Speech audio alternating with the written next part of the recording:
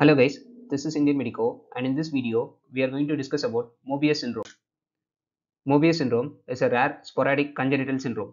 In Mobius syndrome, there is bilateral nuclear sixth nerve and seventh nerve palsies and often other neurologic abnormalities.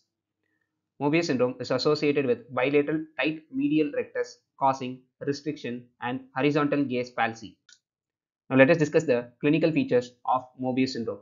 Remember, in Mobius syndrome, there is cranial nerve 6 and cranial nerve 7 palsy. There will be bilateral failure of abduction because of the 6th nerve palsy.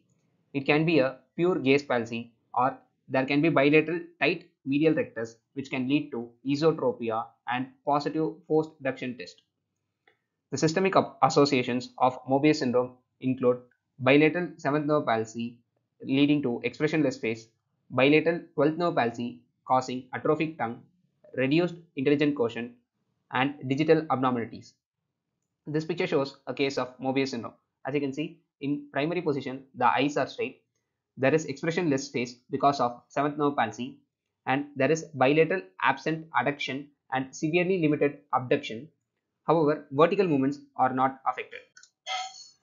Coming to the management of Mobius syndrome, MR recession, that is medial rectus recession, can be tried in large angle esotropia. However, caution should be exercised when there is significant limitation of adduction. If you have any suggestions, please let me know in the comments section. For more such videos, please check out my playlists. Thank you.